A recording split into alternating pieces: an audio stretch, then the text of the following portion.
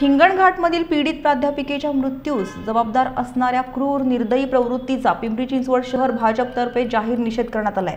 या जळीत कांडातील आरोपीला लवकरात लवकर फाशी देण्याची मागणी यावेळी करण्यात आली आहे।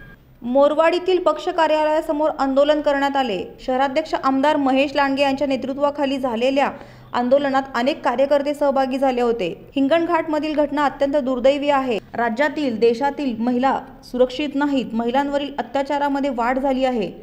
क्रूर कृत्य करणाऱ्या आरोपींना फाशीची शिक्षा व्हावी, त्यामुळे अशा व्यक्ती तयार होणार नाहीत, त्याला आळा बसेल। पीडित मुलीच्या कुटुंबियांच्या दुःखात आम्ही सर्वजण सहभागी आहोत, अशी संतप्त प्रतिक्रिया आमदार महेश लांडगे यांनी दिली आहे। झालीच पाहिजे, आरोपीला फाशी झालीच पाहिजे, अशा घोषणा यावेळी देण्यात आल्या। अत्यंत दुर्दैवी घटना त्या प्राध्यापिका झालेली।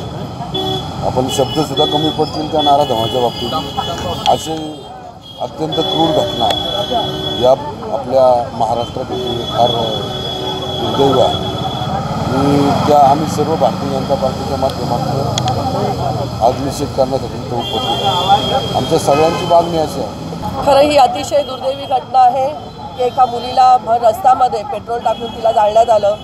खरं जसं हैदराबादमध्ये घडलं तसं आमच्या महिलांची मागणी आहे, कायदा न्याय सगळं बाजूला राहू द्या। हैदराबादमध्ये घटना घडून सुद्धा जर अशी काही घटना घडत असेल तर आम्ही अशी मागणी करतोय की अशाच पद्धतीचा त्यांचा सुद्धा खात्मा व्हावा।